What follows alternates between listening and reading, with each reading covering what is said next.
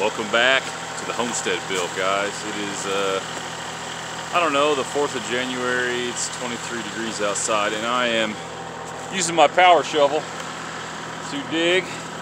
See the form there? I've got to put a concrete pad here for my heating and air conditioner condenser unit.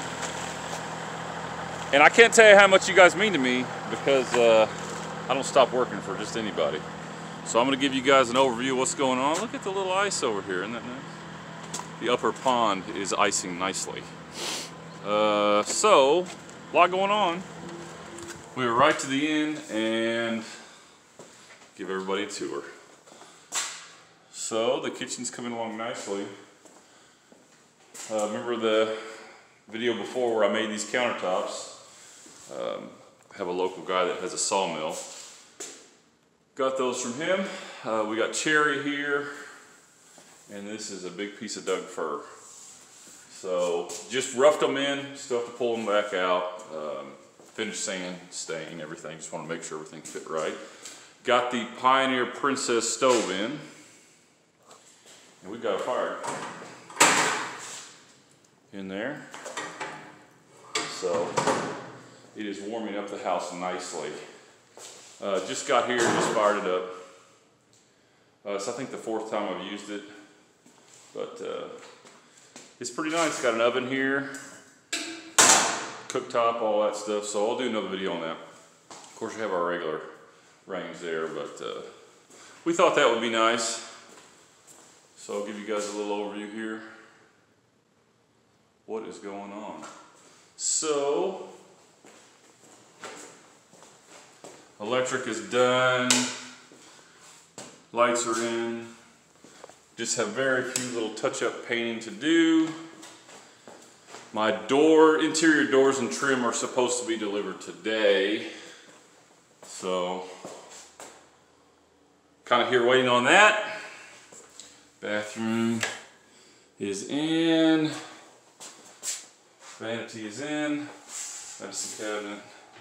Still have to do the faucets here. That's on my list to do today. So, but we have 2 working toilets, so that's pretty nice. And then back in here to the master. You see, that's where I'm doing my work out there today. Getting ready for the heating and air guys. That way, trying to stay a step ahead of them. I called them, told them I'm ready. Asked them what size that pad needed to be. I think they can put down like a plastic pad or something, but I've seen those kind of shift. So I'm wanting to use concrete. So what else?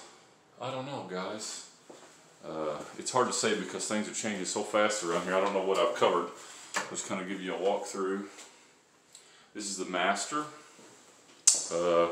I've really been happy with these LED lights. I used them on another project I did a few years ago.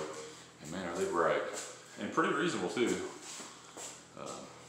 So anyway, that's what's going on. Don't know what else I could show you, but just giving you a walkthrough. Thanks for watching the videos. We do have some new subscribers, so we'll say, man, it's kind of ramped up here. I got, I think, 8 in the past week. So for those of you who don't know, this is an ICF house that I've pretty well built myself. It's taken me about 8 months. So it's all concrete exterior walls, and it's just a very simple design. It's a square house, because that's one of, besides being round, square is the most efficient shape to build. You have less perimeter walls. It's extremely efficient, as I'm finding out now, because it's 20 degrees outside. When I got here this morning with no heat on, it was 57 degrees in here. So yeah, anyway, I have had some questions on there that I've answered, so I do appreciate that. Anything you guys want to know, let me know. I'll try to answer them best I can. I had a couple people contact me that they were going to do the same thing in order to do an ICF build, and had a few questions for me. So good luck to you guys. Anything I can help, let me know. And I'm going to sign off here and get back to work.